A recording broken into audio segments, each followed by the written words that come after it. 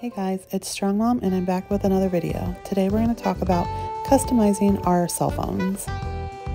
It's honestly pretty easy. You just need a few things to get started. First, you'll go up to your store and you're going to buy customization kits. I always buy them in bulk and I try to just keep some in my pockets at all time, but if you don't have any, make sure to grab at least 2 to 3. The next stop is the Nook Plaza. You're going to go ahead and you're going to grab your customizable phone case kit here.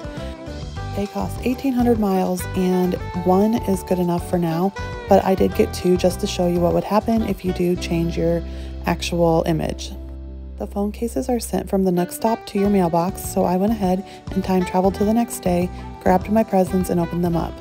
This is where the actual fun starts in customizing your phone case. So you're going to go to customize phone case, and then it'll tell you this if it's the first time that you've done this. It's going to tell you that it will keep the custom design even if the design is changed later. So you have tons of options. You can go a solid color or you can go ahead and pick out a pattern. I'm going to quickly jump through some of these patterns just to give you an idea of what they're going to look like on your Nook phone, and so that you can see which ones you want to get before you get started on customizing your own.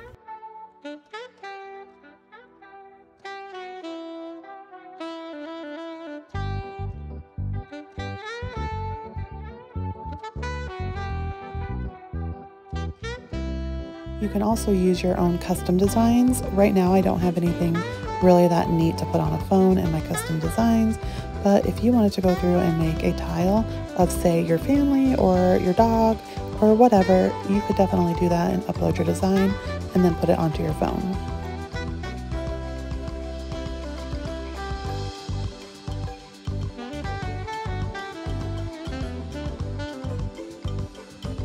I'm going to go ahead and pick the blue pizza case for this time. I'm going to make it, customize it, and I actually forget to show you, but it is there. It is the blue pizza.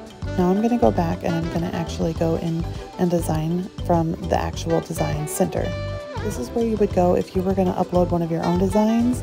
Right now I don't have anything that I wanted specifically on my phone, so I'm going to go ahead and just type in phone as my criteria search. That way I can see maybe what other people have put on their phones and what they've designed already for this. You could look up honestly anything you wanted to do. I'm sure they have bears, dogs, people, names. I'm sure they have tons of things. When I typed in just phone, all of these random things came up. I did eventually find a cool rainbow one that I think I stick with at the end here. You will see me pick that. I'm going to go ahead and save that rainbow into my custom designs. That way I can use it while I'm customizing my phone.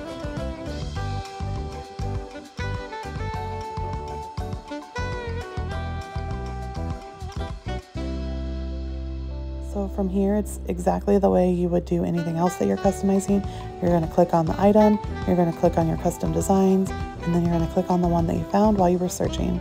You're going to say okay, and voila, you have a customized phone case. I'm going to go outside and show you guys how cool it looks. You could really get super creative with this, or you could just take the basic colors or patterns. All in all, I think it's a cute little way to look different from other people. I appreciate you guys watching. I hope this helped you. I will see you in the next video. Bye.